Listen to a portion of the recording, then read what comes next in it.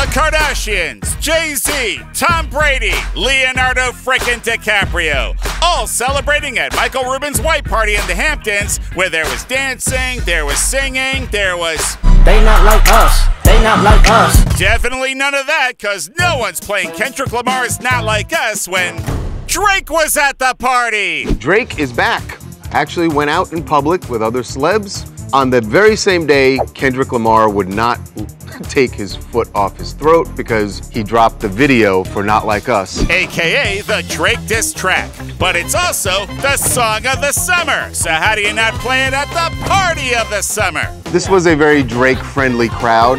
Quavo was there, Lil Wayne, Travis Scott, so they weren't gonna embarrass him that way. It's a miss for Drake, I think. The only way he can save any face in this battle is if they play Not Like Us and he's rapping along and having a great time. Oh, no, you can't do that. Why not? You can't rap about yourself being a pedophile. Certified lover boy, certified pedophiles. Yeah, Drake's not singing along to that, but he looks like he had a great time at the party. The Michael Rubin white party is so weird to me. What? It's like they invite like 300 of the most famous people. Do any of these people even know each other? And they're not allowed +1s either. Oh, is that right?